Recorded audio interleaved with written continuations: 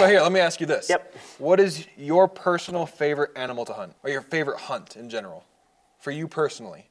For me personally. For that specific game. What do you like? Yes. Ooh. I'm going to tell you, one of the big reasons why we moved to Colorado, you know, elk. You feeling okay? Moose. I love beans for lunch. I love animals that you can communicate with and have the ability, the chance, the opportunity to possibly draw them in for a shot. So turkeys? I hate turkeys. Oh. I hate them. Oh. I know you love them, Aubrey, but here's how I They're explain. so noisy around here, though. Here's simple how I explain turkeys, okay? They got a brain that freaking big, okay? I can relate to this. And they I can't even, I won't even go there. Yeah, don't go there. No.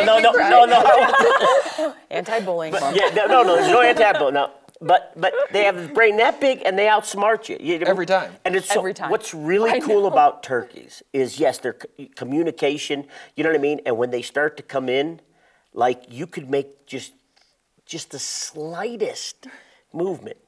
Yeah. And you're, and boom, and they're gone. You know what I mean? All of them. So again, animals that you can communicate back and converse with, you know what I mean? And I mean, literally, that just trips my trigger. You know what I mean? Absolutely. It's just fun. Which, I mean, honestly, like when we go moose hunting, it's the same thing, though. Yeah, that's what I'm saying. You can make a big moose come into a call, and that's pretty dang awesome.